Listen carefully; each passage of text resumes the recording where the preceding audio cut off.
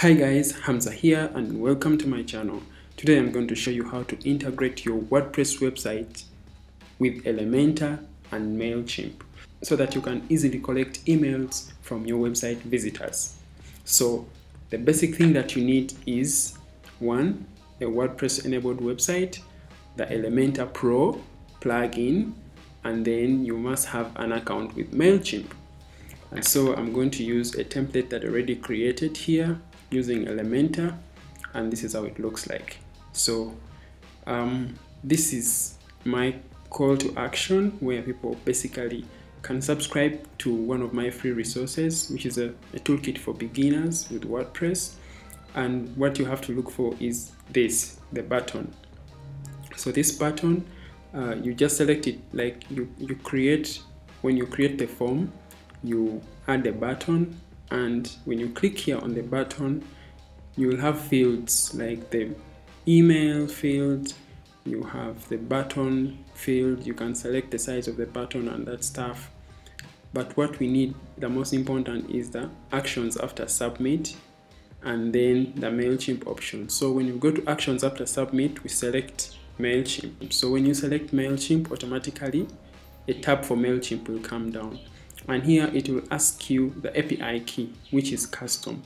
That API key is what we have to get from Mailchimp. And that's why I said you must have already a functioning Mailchimp account. So what you need to do is basically go to down here under your profile and say account. So under account, under extras, and say API keys. Under API keys, you'll see something like this. So this is the API key that you need. This API key will echo all the campaigns you created within your Mailchimp account. So when you copy that, you bring the API key here and you paste there.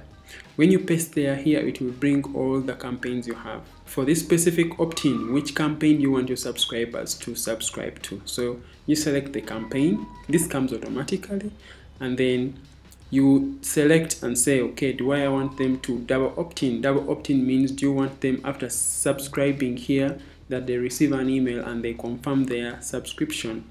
You say yes or no, and then you select the field mapping. After that, then you go to additional options. You input the message that will appear when someone says subscribe after putting in their email, and then subscribe. The message that appears below here, it says thank you, or if the email is wrong, that it is if the email is having issues, it will show them an error.